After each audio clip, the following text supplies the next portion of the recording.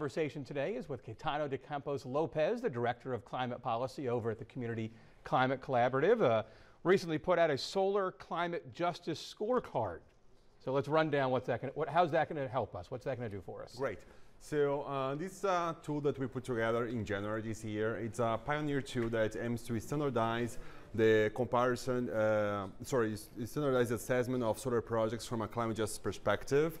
In recent years, the number of solar projects in Virginia increased a lot, and now we have a way to compare them, in a standardized manner. Nice. And you guys are hosting a webinar this week, which maybe will help people kind of get to know what this scorecard's like. Yes, on the scorecard, the webinar is going to be exploring how to use the tool, what it should be used for, and what it shouldn't be used for. The tool aims to shed light on a number of topics that were not fully laid on the table when assessing solar projects, and it aims to complement and provide some extra direction to the existing studies that are being made when assessing solar projects, but not to substitute them. We still have to make all these other studies as well. And that webinar is next Wednesday. Yes. It's on Zoom. Who do you think could benefit from maybe taking part in this? Well, a number of people actually. Advocates, to begin with. Everybody that is interested in advancing solar energy in our state and the United States should be a part of this conversation. Also, government decision makers, I think they will have an interest in understanding different perspectives that perhaps have not, as I mentioned before, been fully laid on the table so far. And also developers.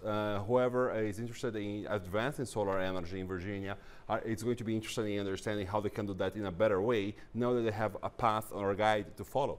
Good info for the region's movers and shakers. Yes. All right, so next Wednesday at noon on Zoom, people need to get registered for this ahead of time?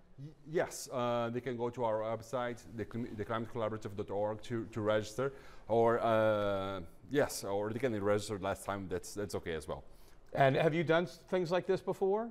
Webinars? Kind of on webinars or with this topic? A number of them. About this topic, not yet. It's going to be the first webinar that we're going to be conducting touching solar energy, but yes.